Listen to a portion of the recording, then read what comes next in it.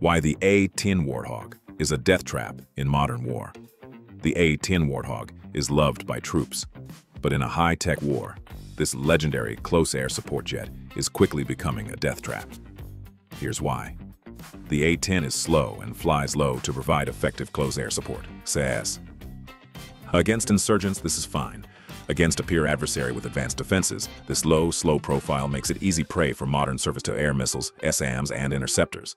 It's a sitting duck. The A-10 was built to survive Cold War-era threats, with its titanium bathtub armor protecting the pilot. But armor can't stop modern, digitally guided missiles like the Russian S-400 or advanced man-pads. Modern missiles are designed to destroy, not just damage. The GAU-8 Avenger cannon is famous, but modern CAS relies less on cannons and more on precision-guided standoff weapons. Jets like the F-35 can drop smart bombs from high altitude, staying out of range of ground fire while delivering the same or better precision effects. The Warthog has zero stealth design. In a real war, the jet that sees first and shoots first wins. The A-10 is visible on radar from miles away, guaranteeing it will be engaged before it even gets close enough to fire. Its best defense is retirement.